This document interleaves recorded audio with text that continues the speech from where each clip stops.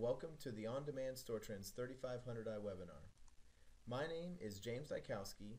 I'm a Senior Sales and Solutions Engineer for the StorTrends product line. I will be quickly walking you through the latest StorTrends3500i features and functionality. These, of course, are in addition to all of the existing features that have brought StorTrends to where it is today. So let's get started. American Megatrends at a glance. We've been in business for nearly 30 years. We are the BIOS market leader. Our 8 seconds of fame comes every time you've booted a computer and seen the AMI triangle. If you have used RAID or any remote management on HP, Dell, Supermicro, or whomever, then you have also used AMI OEM MegaRack products. StorTrends was launched following the asset sale of the MegaRAID controller card to LSI Logic. MegaRAID was created by AMI in 1996 and became the most used RAID card worldwide. With an extensive background in the RAID technology, we have launched the StorTrends product line for SAN and NAS. Now, with over 100 patents in data storage and backup for StorTrends products, there's a lot more technology than just powering up a bunch of disks to share out. The recent growth of solid-state drives in IT environments is simple. SSDs are green as they pull less power and also create less heat than their counterparts. The market is also able to accept SSDs more because competition is growing, therefore the price is coming down and the technology has advanced tremendously. With the price becoming more attractive to institutions, the technology is becoming more mainstream in implementation. In this technology, the compatibility of SSDs with trim and wear leveling was a bear. And now all of these functions that were put off to the operating system are now actually available within, making these operations more seamless and efficient. And of course, performance. As you can see in the graph, 2 SSDs in a realistic workload can handle an 8K mixed random I/O load of 67% reads, 33% writes, even with SSD misses going down to hard drives. That same workload as 96 15K SAS drives running 100% random reads. This comparison with writes isn't even close. The requirement for this many IOPS is probably not necessary for everybody, but in any environment with substantial IOP requirements requiring more than just a single enclosure should really look at SSD with the surrounding technology just because of the potential power, heat savings that can be achieved with the prices of SSDs now becoming more reasonable. The performance that is available by SSDs opens up a whole new window for consolidating storage environments down to the bare minimum worth of rack space and storage units. StorTrends supports solid-state drives from 200 gigs all the way up to 2 terabytes, so flash capacity has increased vastly. AMI's latest technology is surrounded with performance and efficiency. Hybrid arrays can give you performance with a smaller footprint if the storage technology is developed and implemented correctly.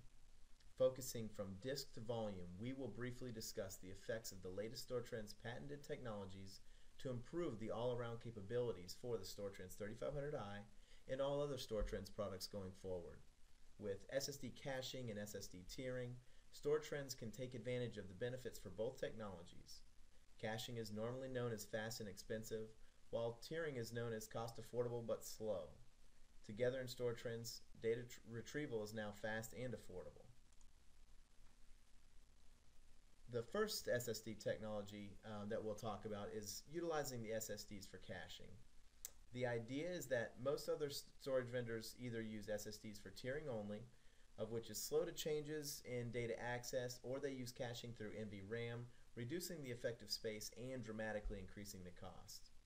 As most of you know, the goal of caching is to give immediate response to incoming I/O by focusing on the most recently accessed blocks or areas of the disk. Tiering as a data placement function has proven to have a high percentage hit ratio, but the low percentage misses by random accesses or by the top tier being full must be handled. Caching is the answer to this. For read caching, a block from the disk must be read in order to realize that it is of any recent importance, since it is being accessed. As with all caching, the initial block is accessed and then placed into the cache to have it available for any repeat occurrence. This block is being placed into SSDs. Now it has the increased performance in the event that it is retrieved again.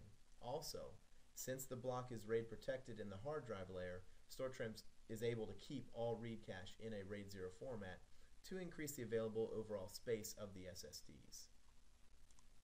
Now for write caching, StorTrends has allocated approximately 30% of the available SSD caching space for mirroring blocks that come in as writes. They are mirrored to protect the data as they are new incoming writes. StorTrends3500i units start with 64 gigs worth of caching for writes, which greatly exceeds the market. And StorTrends supports up to 2 terabyte SSDs, as I said before, to give it much more space to scale this percentage up. As it seems like a simple technology, a more advanced piece of this is the integration with our pre-existing StorTrends workflow management to ensure that this data is cleared to hard drives during low I/O operations as efficiently as possible. StorTrends' other main performance-focused technology is the usage of SSDs for tiering. Tiering has been a StorTrends feature for years, so the tiering integration was simple for SSDs, but with many additional features to make management and data access more intuitive and efficient. The goal for tiering is based around the idea that the most recently accessed blocks are continually going to be accessed. Although this methodology is not 100% accurate in the real-world environment, it is accepted and accommodated through the existing StorTrends tiering technology. The difference for StorTrends is that no block is duplicated in the SSD layer between the caching or the tiering, to ensure that all of the SSD space is efficiently used, since it is as expensive as the performance that it provides. The StorTrends tiering outside of this works as it always has. Recently accessed blocks are promoted from the lower performing hard drive tiers. The least recently accessed blocks are demoted from the SSD tier to make more space available. All of this demotion, again, just like the caching, follows the StorTrends workflow management and only exists to reduce the I/O load during the peak hours of the day and ensure that the background functions of the array do not impact performance for any and all business critical applications. Okay, so looking further into the structure of tiering, what's the point? Here we simply depict tier 0 as all SSD space, so we're kind of generalizing that area of caching and tiering, as there are no duplicate blocks in that level. The lower tiers basically are the least used, but they do RAID protect the least performance intensive space that is sitting in the read-only area of the caching drives. So that space is available everywhere, and it is RAID protected in all cases. Conceptually, the volumes blocks must reside within a tier within the system.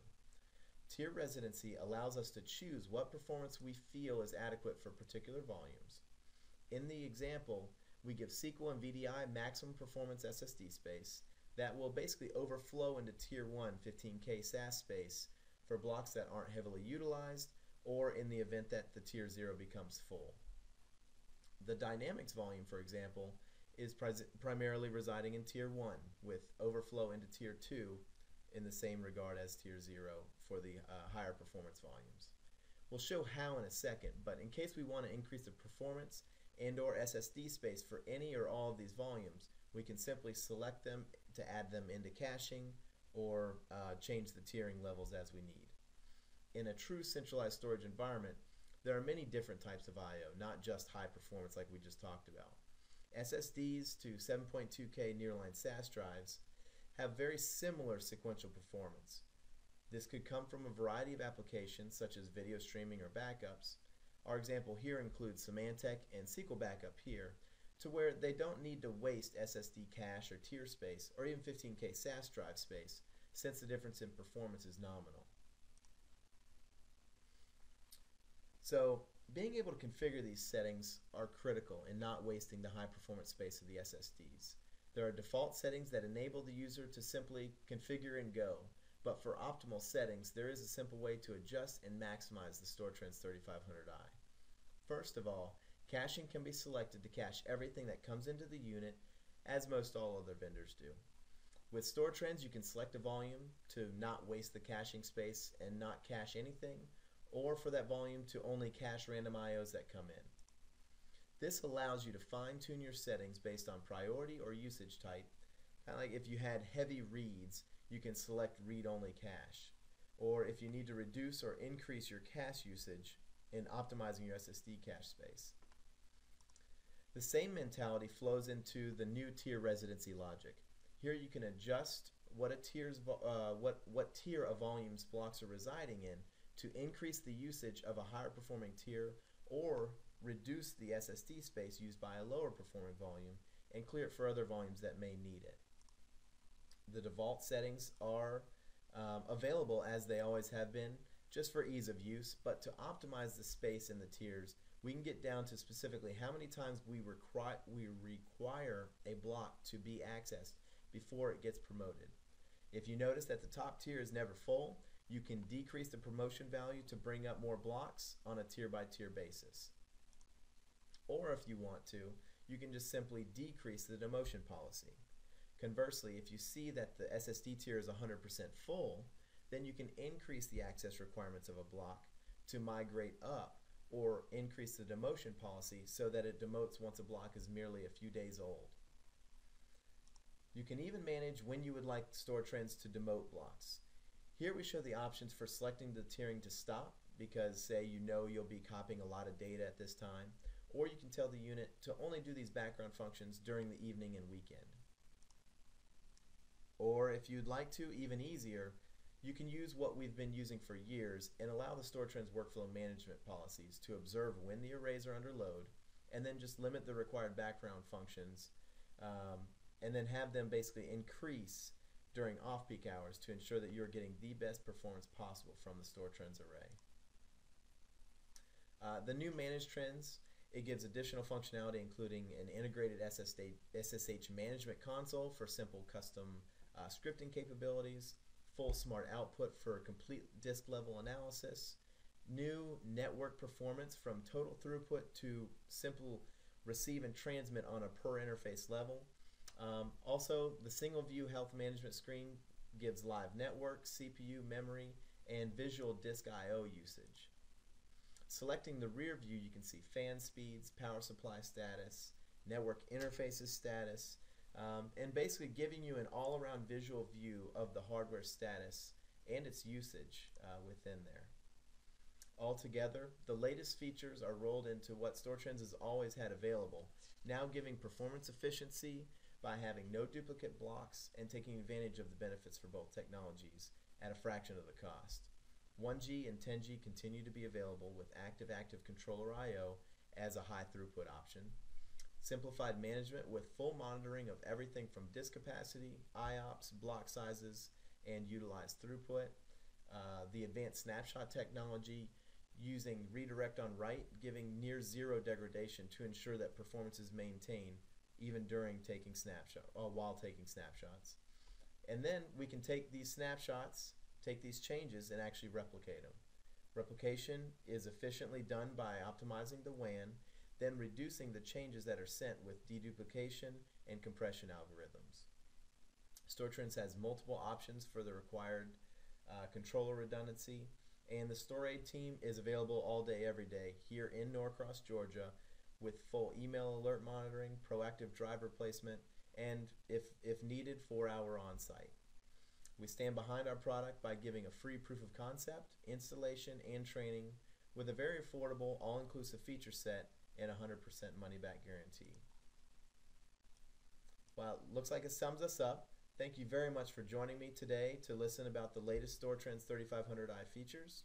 We are very excited about the future of storage and our product.